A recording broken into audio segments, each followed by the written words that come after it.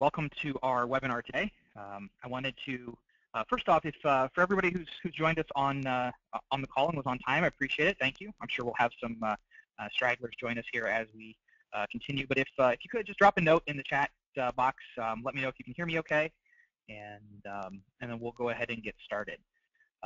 Our webinar today, obviously, is, as you can see by the screen, technology to power up your customer journey. And this conversation, this kind of topic, has been something that we've talked with our customers about for a long time, and ultimately culminated into an infographic that we produced and released earlier this year. And as a result, now we are here to kind of talk through that a little bit more, and how to actually take some of those key concepts and put them into practice. So first off, before we go too far, a little housekeeping. This is being recorded, so if you hear something that you are interested in, feel free to reach out to us, and we can send you the recording. I'm auto-advancing for some reason. My name is Zack Wenthe, and I'm the National Solution Lead and Marketing Strategist for RBA. And I am the I'm the Marketing Strategist, and I kind of put together this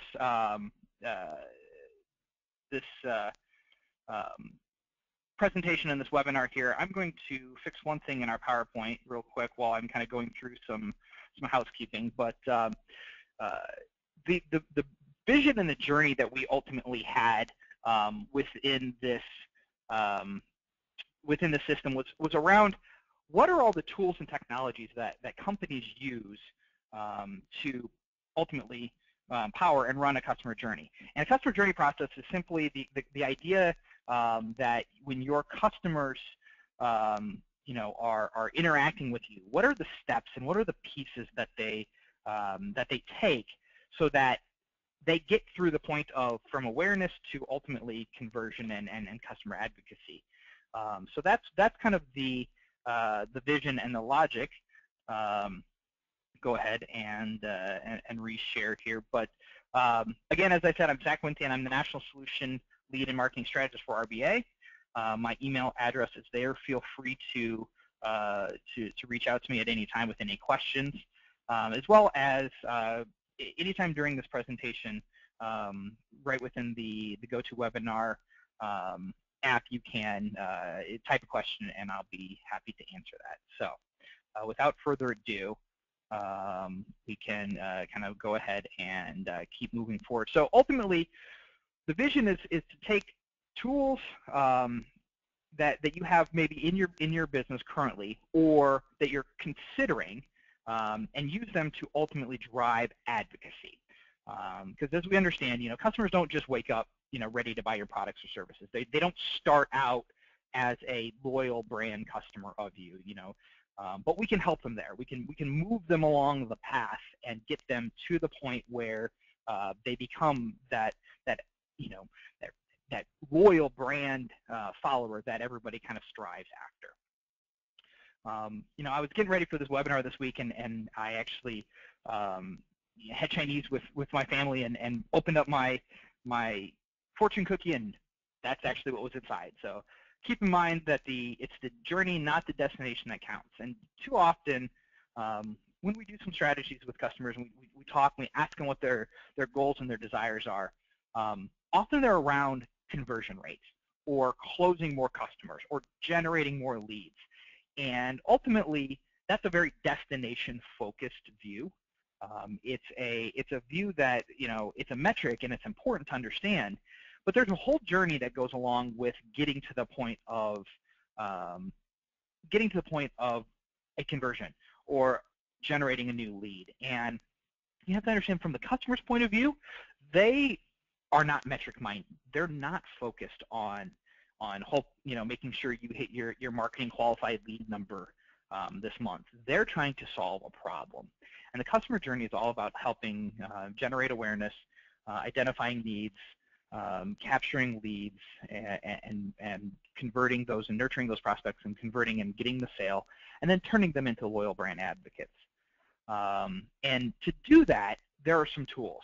So let's spend a couple minutes talking about some of the tools that we're going to talk about today, and then we're going to break this down by the 6 phases that we look at as the customer journey. But for just kind of a level set and for a as a starting point, what we're looking at is obviously a lot of this is built around a digital platform and an ecosystem.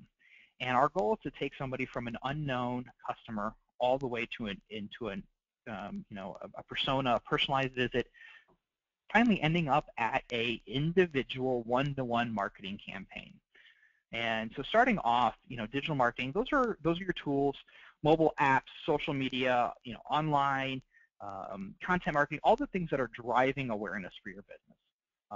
They can be multiple systems, but ultimately they are the awareness generating and ultimately traffic driving tools. They are then leading them to what we call a content management system. And those are platforms that allow publishing and modifying your content. So that can be something as simple as WordPress or a multi-system personalization engine like Sitecore.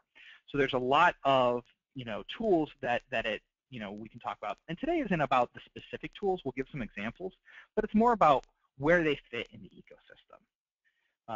Third on our list, marketing automation. So this is where you capture your leads and ultimately run them through some level of multi-step online channels and automate nurture and follow-up. At the next level, customer relationship management, CRM. So this is the core data management for potential and current customers. So what are they doing, who are they, and what have they done with us either in the past, or what are we trying to do with them in the future? And finally, obviously, the last 2 are very important to kind of the business to consumer side, so e-commerce systems, where you are obviously generating online revenue. But it's actually getting to be a bigger topic. We have a lot of conversations with customers around e-commerce for business to business, where it's repeat purchases or things that they're trying to spend less time with inside sales and make less friction to purchase, make it easier for a customer to go online and place an order when they're ready. And then the last one is our customer service tools. So these are self-service tools or systems that allow customer care to happen. When you have a problem or have an issue with a business, the company needs to be able to service you. Sometimes that's actually the most important step of the entire process, because retaining and keeping customers will drive and ultimately have a bigger impact on a lot of revenue numbers than finding new customers along the way. So with that, let's kind of dive into our first phase and kind of understand the view of phase 1. So phase 1, identifying needs. This is the point in time where your customers are trying to identify what do they actually need. What is their problem? They have a problem. They understand that they have some pain that they're trying to solve, but what do they need to solve that? And really, at this point in time in the journey, it's your goal just to help your customers kind of begin to realize what their need is and frame that up and formalize that. They're going to be doing research, and if anybody's ever bought anything online, you know that typically you don't just decide you have a need for something and go out and purchase it. You research it. You read about it. You probably look at reviews. You might go and check an Amazon.com to see if what the reviews are there, or if it's a or other retailer sites to look at the reviews. We're in the process of buying a new washer and dryer for our house. I didn't just go out to the store and point. I've started with, okay, what do I want? Do I want a top load or do I want a front load? And then I research on what's the best options, what's the price point, and I'm spending a lot of time, and it actually just drives into this very first statistic we have here on the screen. And I think it actually applies to business to consumer just as much, because as humans, we all work the same, But a B2B buyer is checking 10 resources before making a purchase or even talking to a salesperson. They're doing their due diligence. Consumers are in control now. They have control, and they have the ability to reach out and look at and understand more about your business and what you do without ever having to talk to you. And that's a good and a bad thing. For a good thing, if you give them the right content and you give them tools to do some research, they will feel more comfortable and they will be more informed when it comes time to talk to your salespeople or your team. But if they don't find the information and you don't provide them that level, they're going to find it from somewhere else, which is either a source of a competitor, or a lot of times it's information you don't control, which can be reviews, good and bad. It can be there can be a lot of misinformation. So at this point in time, kind of two key pieces that are the first phase of our ecosystem that we worry about are social media and our web management system. So the content management system, this means having a tool that's easy to upload new content, whether that's product pages or articles or research or anything that your company is doing, press releases. The ability to post that easily, effectively, and make it easy for a consumer to consume that information is going to have an impact on their research cycle. But the other side of that coin is social media. Understanding what people are saying about your industry, about your business, about your products. And if you have just an engagement platform and you're just putting messages out in the marketplace, but you're not listening and you're not resolving that information back, you can't react to information. And customers are going to find that information from somewhere else. Because what you need to understand at the core is 57% of purchase decisions are done before a customer even calls or engages with a supplier. They're halfway through that sales cycle before they've even engaged with you. So all about kind of phase one and getting to go is they've made half of their decision up before they've given you a chance to influence them. So they are informed, and if they're not informed by you, they're going to be informed by your competitors. And then obviously the last statistic here is 54% of buyers begin with informational research and spend nearly 80% of their time online. So they're looking for that source of information, whether it's on your Facebook page, your Twitter page, your LinkedIn page, Pinterest, whatever social media flavor of the day is that's appropriate for your business. They're reading about you. They're reading about your competitors. They're reading about your products. They want to understand, is this the right solution for me? And so the way you measure this and the way you understand how this works is you want to monitor your web traffic. You want to look at time spent on the site. Are people coming to your site and immediately clicking through and clicking multiple pages and spending time reading articles, or are they bouncing? Are they, did they find you in a search engine and visit your page, not find what they wanted right away and left? Those are going to be key indicators. Are you communicating the right message at the beginning to your customers? The other part that's happening here, as we talk about a connected ecosystem, is if you're working with a customer journey or a digital experience platform, you're tracking information about these customers. You might not know who they are yet, but you're getting click data and behavioral data. Where did they go? What did they click on? What information did they have? So ultimately, you can use that in a future stage. And we'll talk about that when we come into nurturing prospects, how we pull that first visit data into and use it from a marketing standpoint. All right, so they've worked their way through, they've identified a need, and now it's time to start to engage. Now, ultimately, business wants a customer to engage right away. That's obviously the goal, because if they leave your site, they may not come back. And that's why advertising networks have created things called retargeting, where you leave, all of a sudden you're going to start seeing ads for the business that you're on everywhere you go, and that's not by accident or coincidence. It's not what they call the red car syndrome, where as soon as you buy a red car, you start to see more red cars everywhere. It's truly because they have used behavioral targeting saying, hey, you did not convert. You did not become a lead yet. So we're going to drive you back, ultimately bringing you back to our lead capture system and ultimately getting you into our pipeline. So, once a customer understands the problem and generally the possible solutions, the goal is to get them to engage with content. And whether that's a white paper download or a product sheet download or a video or sign up to join a webinar, any of that kind of information that you're giving to your customers is an excuse. It's an exchange in value. I'm giving you something of value, and then in turn, all I'm asking is your name, your email address, and maybe a little other identifying information. And if it's valuable enough to the end consumer, they're willing to give up that information. If not, they're going to move on. But at this stage, getting that information really isn't enough. And unfortunately, a lot of customers only worry about capturing it.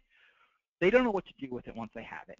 And the key statistic out of this entire phase is this first one that we show here. The idea of marketing automation software generates 2 times the number of leads than a blast email. The idea is we're going to not just capture information. We want to actually get you to the point of becoming a qualified lead, meaning we truly believe you have a buying potential. There's truly an opportunity to do business with you. And just sending out an email, I have a customer right now who's kind of going through this journey, and they are kind of connecting their platforms, and they're getting the system. And right now, they do a monthly email blast to all their prospect companies, and they just say, you know what, here's our special for the month. It is X. And then they hope. They sit back and they hope. And they know it's not the right solution, but they didn't have any tools before to do it any differently. So they've kind of just been sending this out, and it hasn't been working. They don't see the value that they're getting. And ultimately, the customers have been trained now.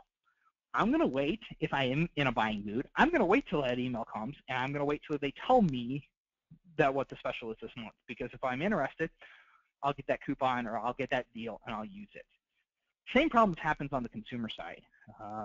We all know businesses, and we've all worked with retailers and organizations that send out coupons or sends out promotions in their email. And there's no rhyme or reason. There's no personalization. It's just, here's today's offer. And ultimately, customers become trained to wait, and they do not make buying decisions now based on needs and wants. They make buying decisions on, can I get it cheaper from you? And that's not a good position to be in with your customers. A couple other key things that we care about, though, on the kind of the business-to-business side. 70% of business-to-business executives use mobile technology to first research an offering. So they're spending their time on their phone. Is your content and is your lead capture system mobile enabled? Is it a responsive website? Can you get through a LinkedIn page or a Facebook page and fill out a form on a mobile site? If you can't, it's time to think about it, because businesses and decision makers are using this information, are using their mobile phones. It isn't any different than what I guarantee everybody on this phone call does. They click in and they use their phones and they move around. Whereas consumers are only looking for information from companies that they're easy to do business with. The biggest barrier to business is ease of use. And if you start to ask and you start to look at customers who didn't purchase from you, you get into this model of, was it easy to do business? Because at the end of the day, typically prices for similar products are relatively similar. Yes, there's obviously always scenarios where one is a drastic change. But given that the idea that pricing comes down to it, if it's easy to do business with somebody, I like them, or they make my life easy, or they didn't make it difficult to get through the process, I'm willing to do business with them. And mobile is a big part of that. And then the last key understanding and the kind of statistic on here that's worth kind of focusing on is 80% of business decision makers prefer to get information in a series of articles versus an advertisement. So sending that monthly message out with an ad, here's our special this month, doesn't have as much value as informing and educating your customers. Giving them small chunks to consume over a longer period of time, as opposed to just throwing up an ad and hoping it hits. That's going to be a much more effective method to capture leads and give them something of value, have that value exchange take place.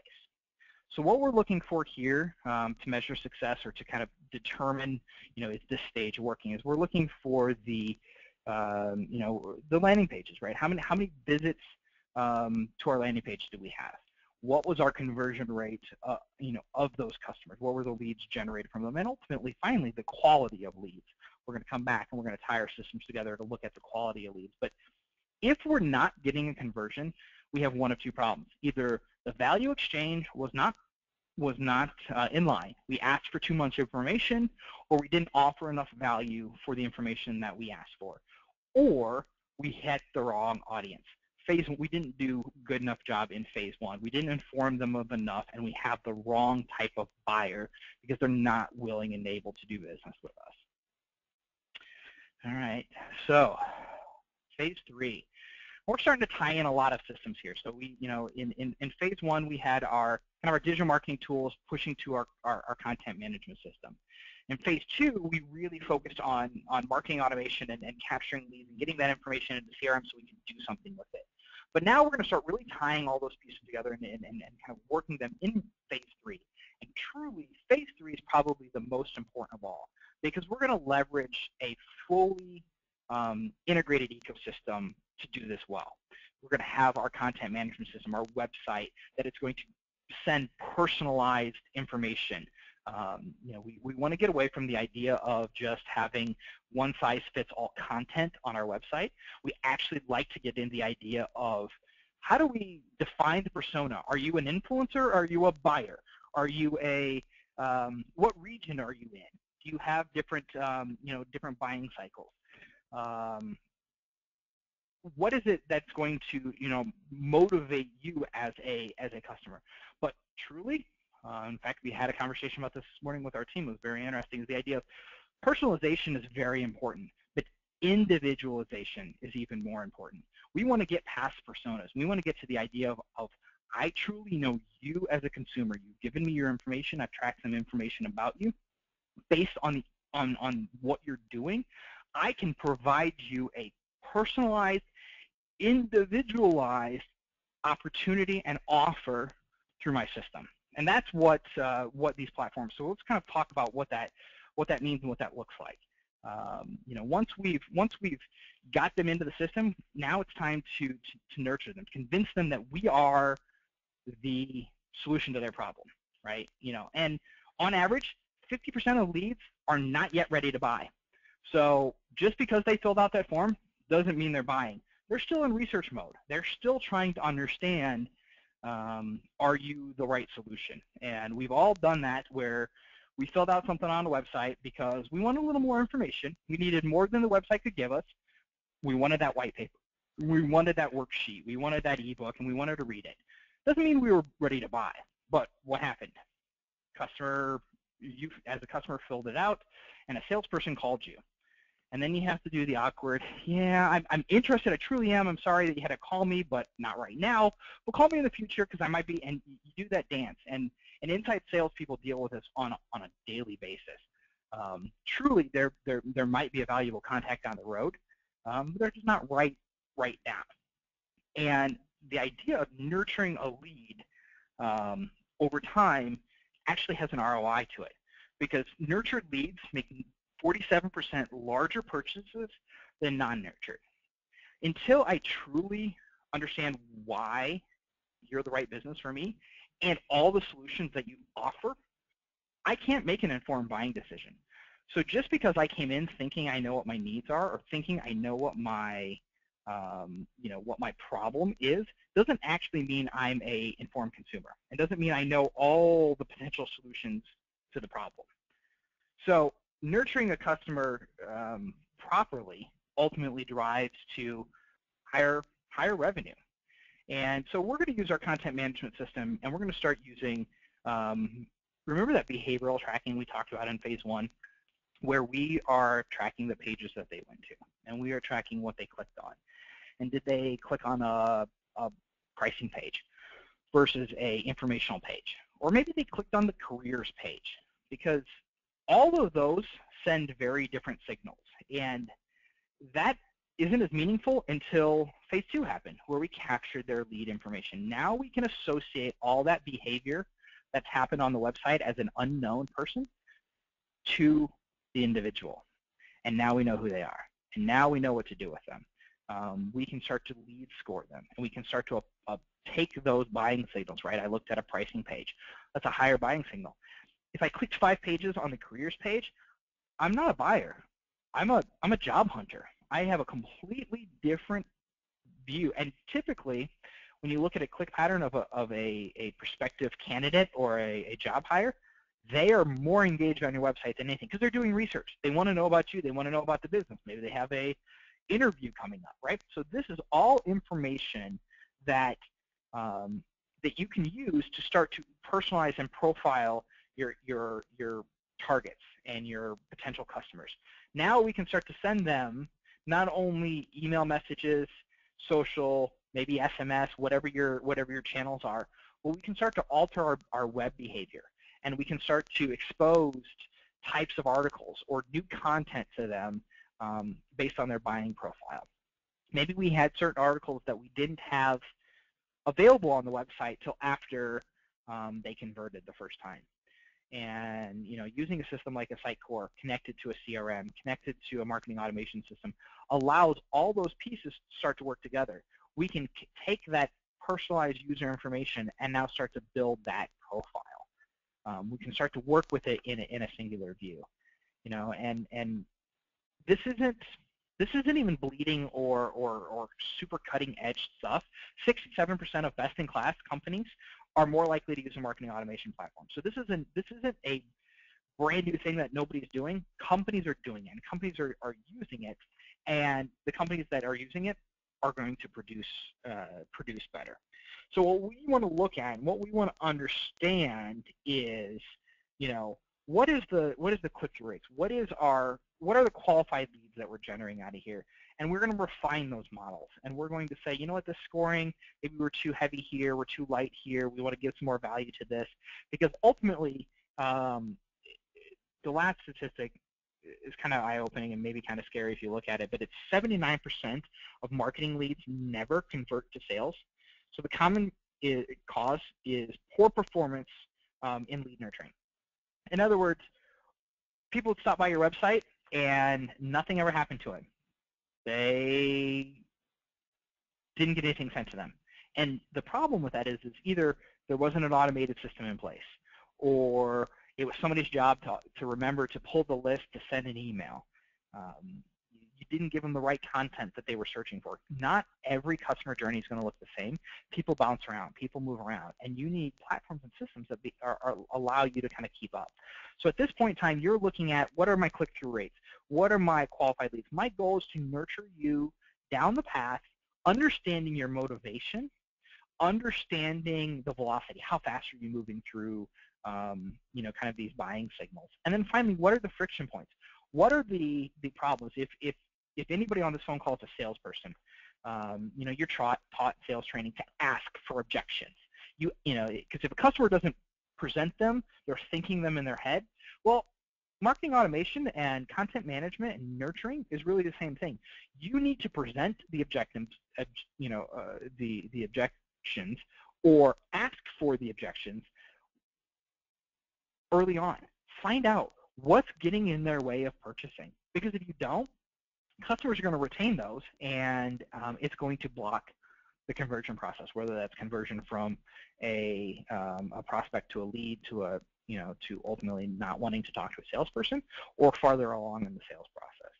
So understanding the, kind of these systems is going to help you know where you're at. And finally, what it does is it increases your lead value.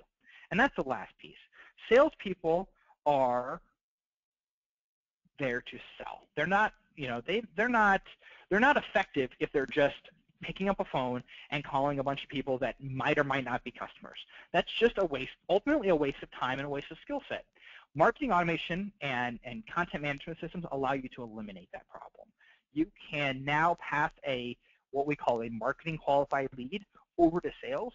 It's a better lead. It's not just the first time that they visited. It's we truly believe that this is the right person to follow up with. And ultimately, that becomes a better value to our salespeople, which allows us then to move to the next phase, which is closing sales. Because at the end of the day, that's the way we make money. We need to close our sales, whether we're a business-to-consumer environment where somebody is visiting our store or going online and making a purchase, or we're business-to-business and we're working a deal and we're getting signed on the dotted line agreements to do business. So again, we're still working with our platforms, our content management system, marketing automation, CRM, but their priorities and their values kind of change and kind of flip, right? We're not going to be nurturing near as much or as heavy. We're not relying on the content management system near as much to give them and educate them. Sales is going to get involved now, and they're going to use the CRM system to document and add more information to the information that they already have. As a salesperson, if you get a lead and you know contextually what they've done, I know where they clicked, I know what emails they received, I know what they've responded to, I know what they filled out, that gives me information to put my sales call in context. And I know I can understand the kind of the personality and the profile of the customer that I'm reaching out to. Is that 100% accurate every time? Absolutely not. But it's a starting point, and it's better than a cold lead, because now I can at least call and say, hey, I saw you downloaded this. Did you get any information? Do you have any questions? It gives me an excuse to have a conversation. And ultimately, that's what we want to do. We want to help, we want to help our customers decide whether it's time to buy or it's time to, kind of close them out and move on, right? We want to provide them the information and provide them the deals. But at the end of the day, we want to help them make a decision. And the dreaded no decision happens in many as 26% of deals, right? We're getting people over to sales too early before they were even able to decide if they wanted to make that decision. So we want to kind of eliminate that so sales can just close deals. And interestingly enough, though, when we're looking at kind of this, we need to have connected systems because we need to be able to understand that as soon as a customer is ready and we've identified them, we can get them into the hands of salespeople effectively. And a CRM system allows you to have a whole lot of workflow as opposed to just having an email file. I actually have a customer right now who they get a bunch of leads, and they have a lead coordinator who will take all those leads and she will email them out the next day. And she tries to email them to some of the sales managers, and the sales manager will get it and tries to email them to the salespeople to follow up. And it's 2 or 3 days, if you're lucky, to get that followed up on. And that's time wasted. That's time you can be spent with the customer because ultimately, based on their buying behaviors, when that customer is ready to purchase, 35 to 50% of sales go to the vendor that responds first with the right information. And ultimately increasing, your sales opportunities on average, has value. So, the next statistic, 20% increase in sales when leads are nurtured versus not. So we're going to see more sales opportunities generated from those leads. It's common sense. It makes sense. So what we're looking at here is our revenue growth, our real-time sales activity. What are we generating? We're going to tie that to our business intelligence. What products are they looking at? What has the experience been like so far, right? What information did they work with and view and see as a result of our nurture efforts?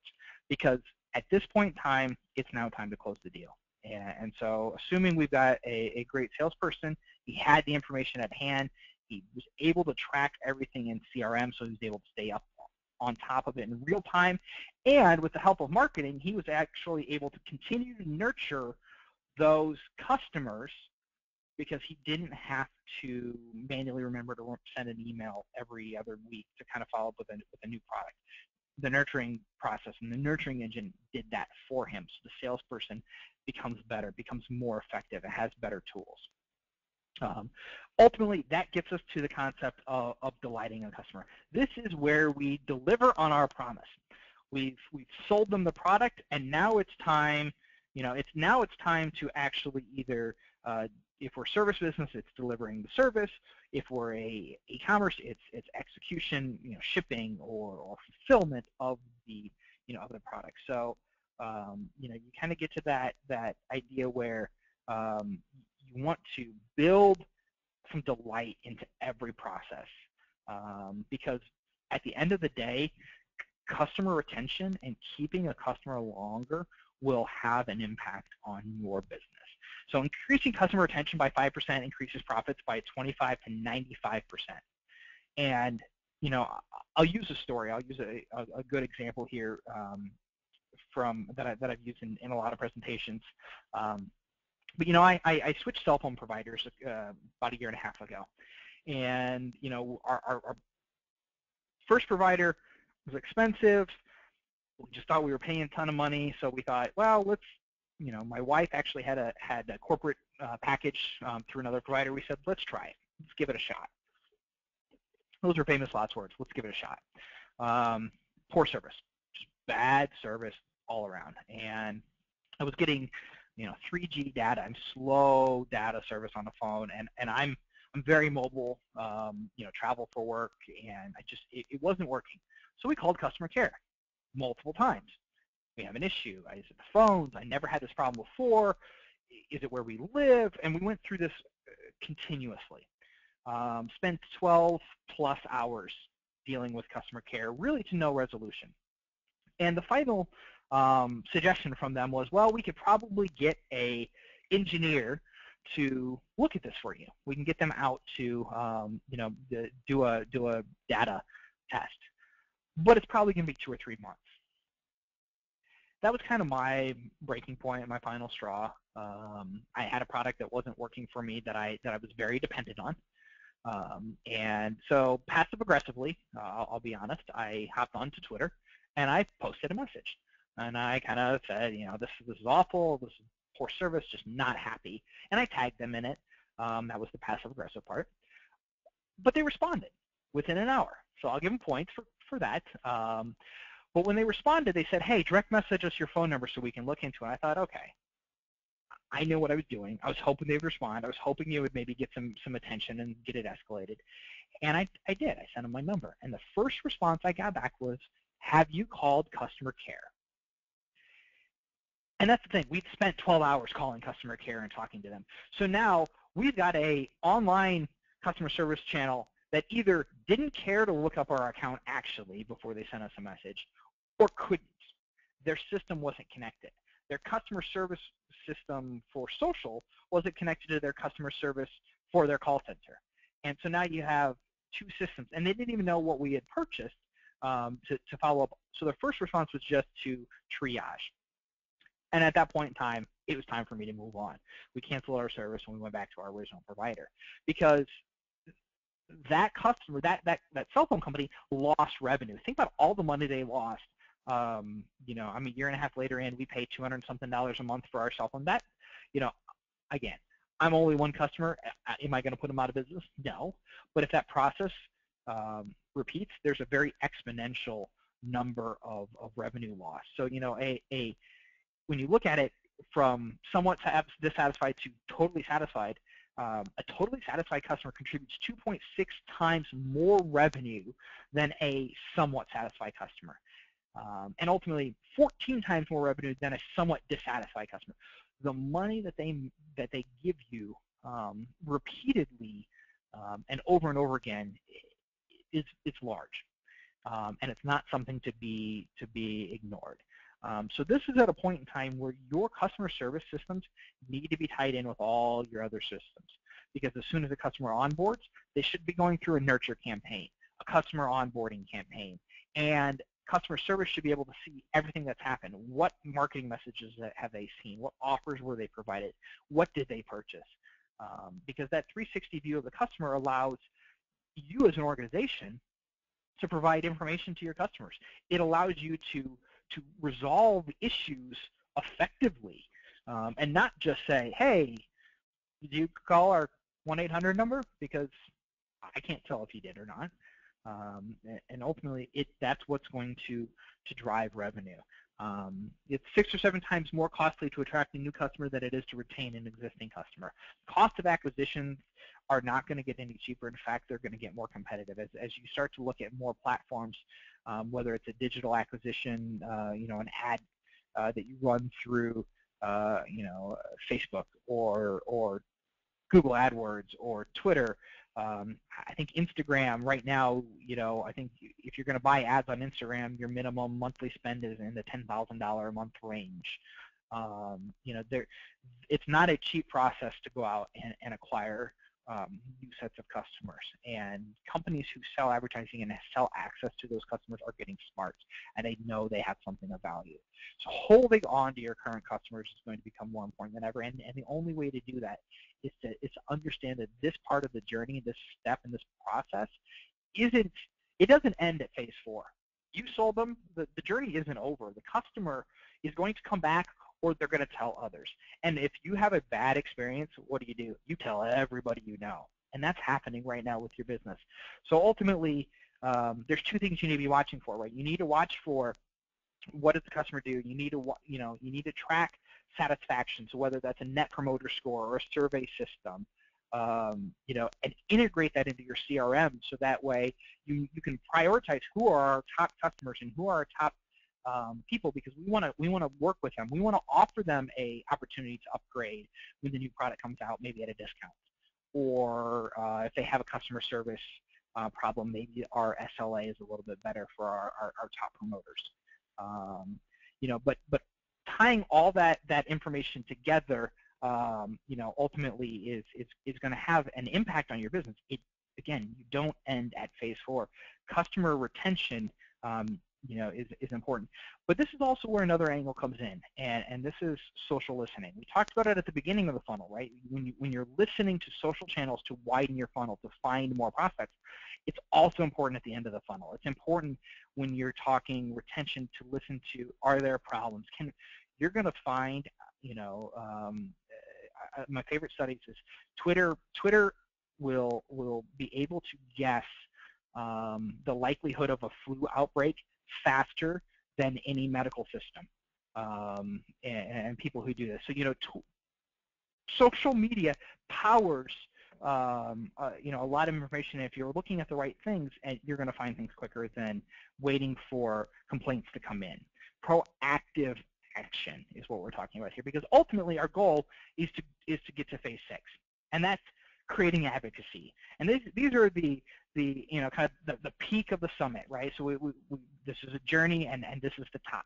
This is the summit where this is where you turn a customer into a raving fan. You have a solid reputation, you've done right by them, and ultimately they love you for it, and they repeat purchases. They continue to buy.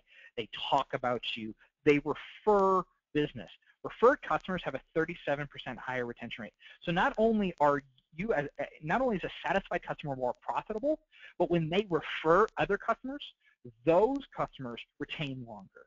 It's a very exponential process. The more you refer, the more you're going to generate, and ultimately, it's a cycle. And if you can get ultimately a brand advocate, they're 50% more likely to influence a purchase. Yet, only 20% of brands use advocates and experts in their marketing programs. So they don't do influencer marketing. They're not doing kind of a viral thank you program, getting your customers to talk about your products. Because if you look at this statistic and believe it, 84% of business-to-business deals stem from an existing customer referral. Somebody probably told you about the product in a B2B environment. Industry people talk. That's plain and simple. Do you want them to talk well about you, or do you want to talk poorly about you? And that's ultimately what we care about here, is generating those referrals and having a mechanism in place to know where they came from, so we can thank the customer that referred the new prospect. And I'll leave you with the last stat, which is 91% of customers say they give referrals, yet only 11% of salespeople ask for them. So how do we use our automation platforms to automate that? Well, when a customer converts, as part of our onboarding, we can ask for a referral automatically. And when they click on a link and say, I'd be happy to, salesperson can be notified and a task can be created for them to reach out to them. Or they can fill out the referral right online, or they can share it. There's a lot of ways you can start to use your tools in a connected fashion. So, as we kind of run down on time here, I kind of leave you with this last thought, and it's wordy, but understanding your customer's journey, you can leverage technology to kind of unite your marketing, your sales, and your customer service functions to increase qualified leads, enhance the customer experience, and ultimately increase revenue, because that's what we're there for. We want to be able to drive, drive business, throughout this entire journey, and we want to increase our numbers. But remember, it's the journey that's important, not necessarily any one individual step along the way. So with that, I'm going to kind of open it up to kind of Q&A. If you have a question, feel free to type it in the GoToWebinar chat box here. I've got one kind of queued up, waiting. I'll answer that one first, but feel free to kind of ask your question here. And I'll start with this first one. It's, what is the best way to start this if you have some of these tools but don't really have them connected? Okay. So that's honestly where a lot of our customers already are. They have a CRM, they have a content management system, but they've never thought about connecting them. And so with that, start small. Plan it out. What could we do differently knowing that we have these tools? What's a small test of change?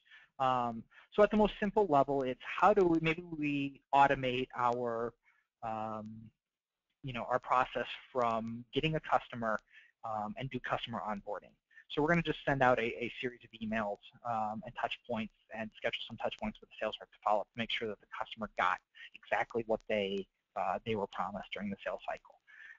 Or maybe it's on the front end, on the lead management side, and we're going to, all customers don't just fill out a form to download the white paper, but we have a series of 7 emails that follows up afterwards.